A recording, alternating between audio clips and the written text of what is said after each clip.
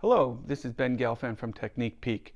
Today I want to go over an exercise, a strengthening exercise that involves the entire kinetic chain, or most of the kinetic chain. Within the realm of the hip and the layer principle, which there's 4 layers described, which we've gone over many times, but the 5th layer is really the kinetic chain. So I've come up with different ways of trying to sequentially strengthen or stabilize the muscles along that kinetic chain. So, Kim, thank you for coming. Can you lie down on your back? And can you straighten the legs? This is one of the few times that I don't mind just laying straight out flat, because we're going to have to. So can you put your hand on your tummy? So what I want you to do, and I like this just because it gives feedback. So can you just tighten your stomach a little bit? Good, and I feel some pressure down. It doesn't have to be a pelvic tilt, although I don't mind, but it's more about this stabilization. You breathing on me? Yep. Good. So hold this. So what we're going to do is then we're going to do some movements with your legs. Okay, relax. So I'm going to want this tightening to be there throughout everything that I do with your legs right now. Okay? And this particular one is going to be for hip abduction.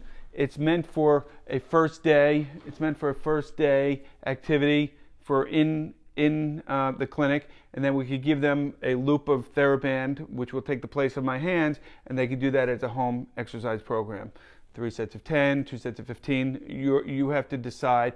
I personally don't love giving those paradigms because I'd like to make sure that they stop when their technique is going off, or if they're having pain or anything like that. I don't want them to be mandated to reach any particular goal.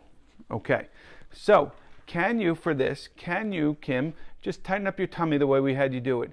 And that's pretty good. And you could see through the creases of the shirt that she is stabilizing. I don't have to be jumping back and forth. So she's stabilized here. She's using her hands now to feel that, so she gets that feedback. Now I want you to tighten your cheeks, your butt cheeks. And if you see, I know she did that right because she came up. She's not going to hip extension, but just the tightening of her cheeks lifts her up. And now, can you push out against me? Good. So as you see, we now have an abdominal bracing or abdominal stability. We have the gluteus medius or the hip abductors to complete that core. And then we're going into abduction of the legs where I'm giving the resistance. Let's go over that one more time. So relax everything now. Good. So let's start with flatten up your back, tighten up your stomach, tighten up your cheeks, and now push out against me. And I like to hold, really, I use my hand, but it's somewhere around 5 seconds or so is all I need to hold. It's not going to be a battle between her and me. It's just a matter enough to keep it isometric and to make sure that I'm feeling the push. If we want, we could go different angles. Again, with isometrics, it's plus or minus about 15 degrees of strengthening, so we could go out a little bit more. Same thing, tighten your stomach, cheeks, and then push out from here too. And we can do that throughout all the ranges of motion of hip abduction from full to 0 degrees of abduction. And that's your technique peak for kinetic chain hip abduction. Thank you very much.